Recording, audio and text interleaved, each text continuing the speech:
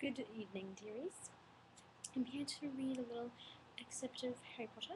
I've got my wand here, my trusty little wand to help me videocast this live. And we're in luck because I have a special guest for you all. So right over here, and my wand's going to blend in because it's black and he's black. This is Seamus, and he's going to play the role of Albus Dumbledore in tonight's reading from Harry Potter and the Sorcerer's Stone. I'm gonna, mix it up, tomorrow night it'll be from the 7th and this 4th and 3rd, so on, So let's begin, shall we? Good afternoon, Harry, said Dumbledore. Harry stared at him, then he remembered. Sir, the stone! It was Quirrell. He's got the stone. Serve, quick!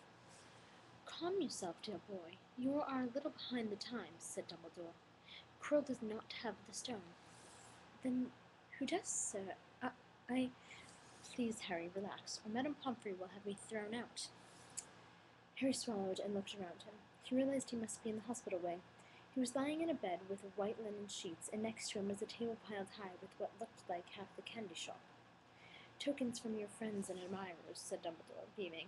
What happened down in the dungeons between you and Professor Quirrell is a complete secret. So naturally the whole school knows. I believe your friends, Mr. Fred and George Weasley, were responsible for trying to send you a toilet seat. No doubt they thought it would amuse you. Madame Pomfrey, however, felt it might be very hygienic and confiscated it. How long have I been in here? 3 days. Mr. Ronald Weasley and Miss Granger will be most relieved you have come round. They've been extremely worried. But, sir, the stone! I see you are not to be distracted. Very well. The stone. Professor Quirrell did not manage to take it from you. I arrived in time to prevent that, although you were doing very well on your own, I must say. You got there? You got Hermione's owl? We must have crossed in midair. No sooner had I reached London than it became clear to me that the place I should be was the one I had just left. I arrived just in time to pull Quirrell off you. It was you. I feared I might be too late. You nearly were. I couldn't have kept him off the stone much longer. Not the stone, boy. The effort involved nearly killed you. For one terrible moment there I was afraid it had. As for the stone, it had been destroyed. Destroyed? Said Harry bleakly. But your friend, Nicholas Flamel. How do you know about Nicholas? Said Dumbledore, sounding quite delighted. You did do the thing properly, didn't you? Well, Nicholas and I had a little chat and agreed it's all for the best. But that means he and his wife will die, won't they?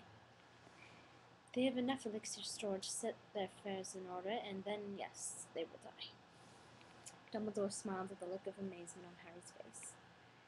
To one as young as you, I'm sure it seems incredible, but to Nicholas and Perenelle, it really is like going to bed after a very, very long day. After all, to the well-organized mind, death is but the next great adventure.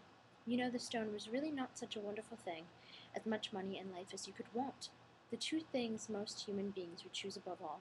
The trouble is, humans do have a knack of choosing precisely those things that are worst for them. Harry lay there, lost for words. Dumbledore hummed a little and smiled at the ceiling.